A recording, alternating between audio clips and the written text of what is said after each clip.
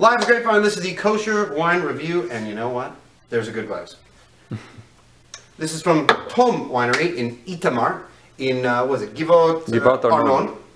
And we're going to move on to the Shiraz for our second wine of this particular series. It is 14% alcohol. This is the 2014 vintage. And Ari Pollack and Tomer Pnini are the proprietors of this particular winery. I definitely have not ever touched this bottle, I don't think. Did I taste the Shiraz last time? Shiraz, but it was destroyed by the... It was blown out, right. Yeah. The Franc is what I never tasted. Yeah, Franc. Right, and that one looks smelling the best, but we'll see how the Shiraz turns out. Mm-hmm. Wow, it pours really well through this. Okay. There we go. Okay. Young wines that have seen over 6 months of oak, please, half an hour to an hour. If they've seen over a year of oak, an hour to 2. If they've seen 18 to 2 years in oak, and it's a 2014 wine, 2 to 4 hours of airtime. Decanting, maybe a little less.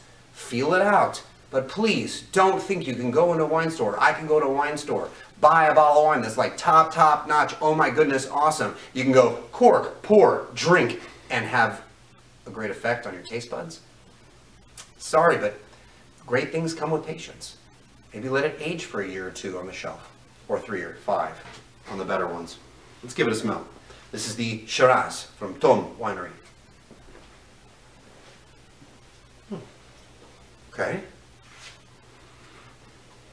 Fruity, a little bit green, actually.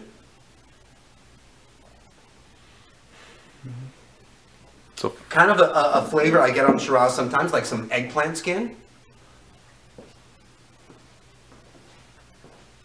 The good eggplant skin, the lavender with white is the way to go. And let's give it a taste. L'chaim v'bracha. I already said a bracha, I'm not cheating.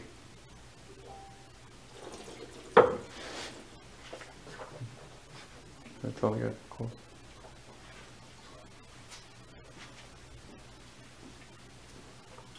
Okay.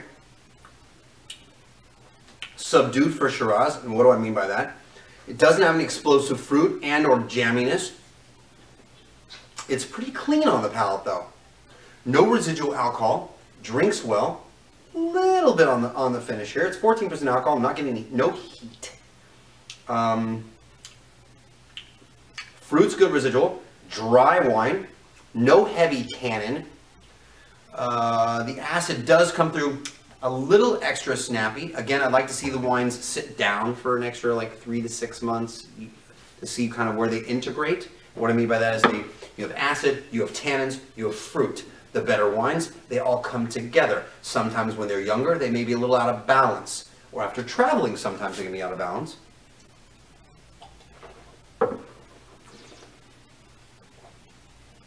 The fruit's good on the palate.